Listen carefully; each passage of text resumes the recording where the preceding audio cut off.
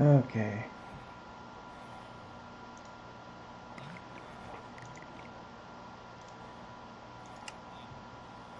Here we go.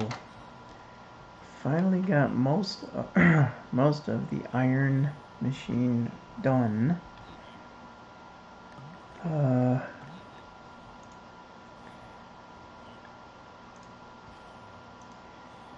we're going to take a look at that now. Just threw a bed in the first floor of the 2 Prudential here.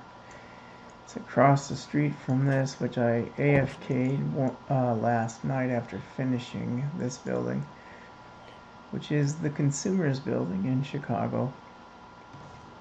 Every surface built on a slab. And in case you haven't followed, what I'll do is slip into creative so you can see better. Game mode, creative, there we go. And we'll fly up. This is one of 4 iron machines pumping iron into the basement of this large building. So you can see they spawn in there and then they die on that lava block and they get collected by this network of hoppers. Now they're getting created in these little bins because this little bin is the only thing that is not on a slab. Or on a half piece or anything like that. It's full block. So the iron golems spawn in there. I don't like how that piece is stuck right there. I'll have to think of a fix for that. But anyways, they're spawning in there because, of course, the villagers are here simulating a village. And the villagers are being scared by this zombie who has a name tag and a block over his head so that he doesn't disappear or burn up. So he scares them. They create the golems. The golems float into the lava blade and die over those hoppers. The hoppers carry the stuff to a collection area. So I got one of those. There's another one burning down there now. 2, 3, and 4.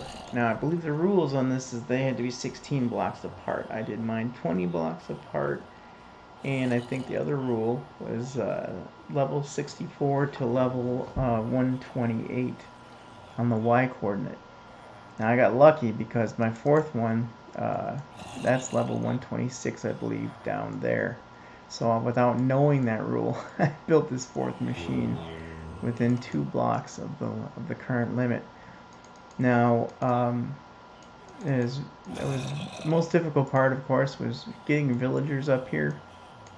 You know, up 120 blocks or higher.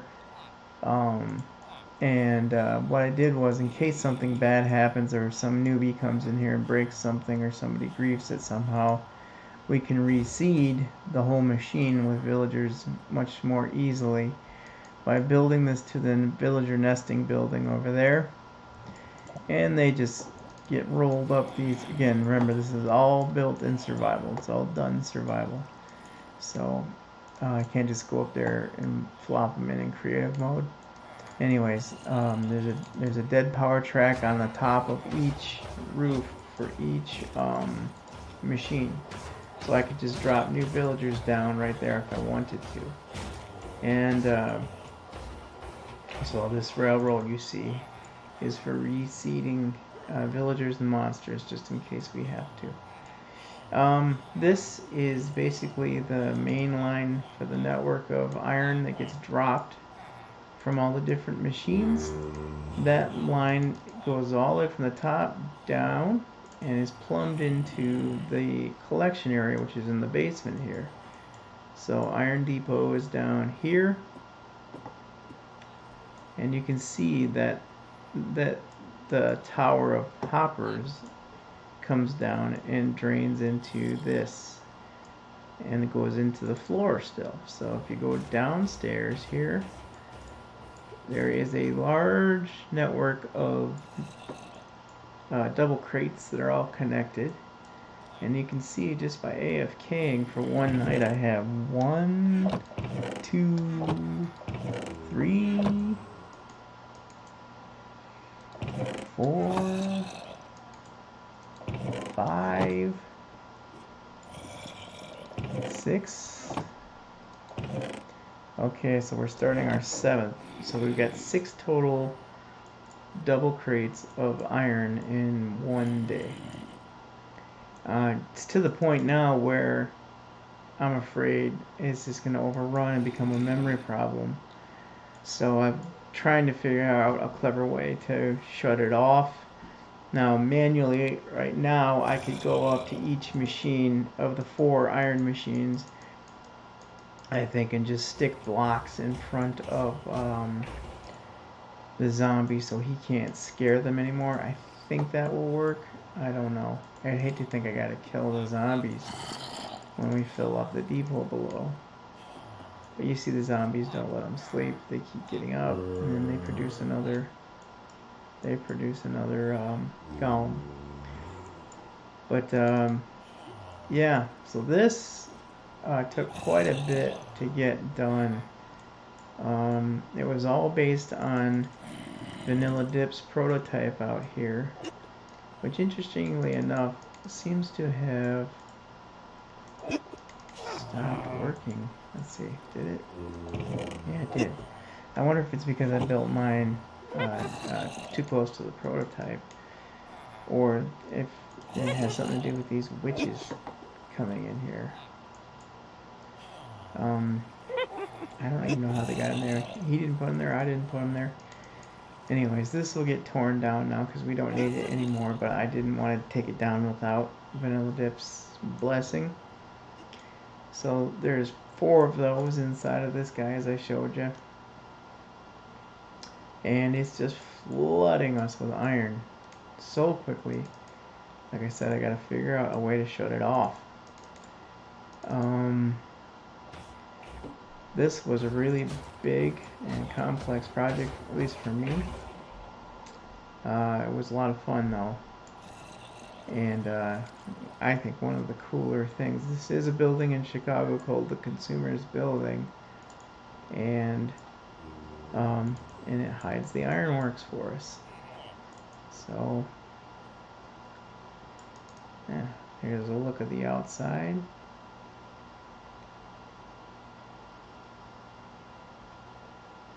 And the building itself, I believe, goes up to 140.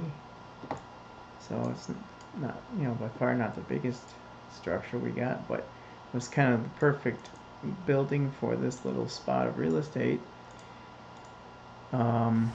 And covered almost perfectly 4 of those machines vertically. So, yeah, very happy with the way this turned out. I think it looks nice, it fits nice, and works just perfectly. A month ago, we had iron shortages going on in the central depot. Vanilla Dip made that machine, and it filled up the crates we had assigned to iron in the depot. I thought, geez, maybe we can just turbocharge this, and that's what that big building ended up being. So you can see there still has to be some cleanup done here. Here's the reseeding area. And what you'll see is that what I did is I had a temporary track that ran over to this building where basically we're just farming villagers on this, I think it's 2nd or 3rd floor here. Just feeding them, lots of beds in there, and they just keep reproducing. It used to be an auto farm, and it's long since not worked, so I just took the villagers that were supposed to be auto farming and started cranking out villagers. So I loaded them up there, and they came on a temporary track in this direction, and you can just feed them into the side of the building now and stop on any one of the 4 machines up above and reseed. You can see how awesome that is. I mean, look how many of those things it kills. That's just one. I think we've seen 4 burn since I started the video. So, all 4 machines doing that. You can see there's another one burning. This is very effective. If you have questions about this, please feel free to comment, and I usually answer pretty quick. But this has been really cool. I hope you enjoyed it. Thanks.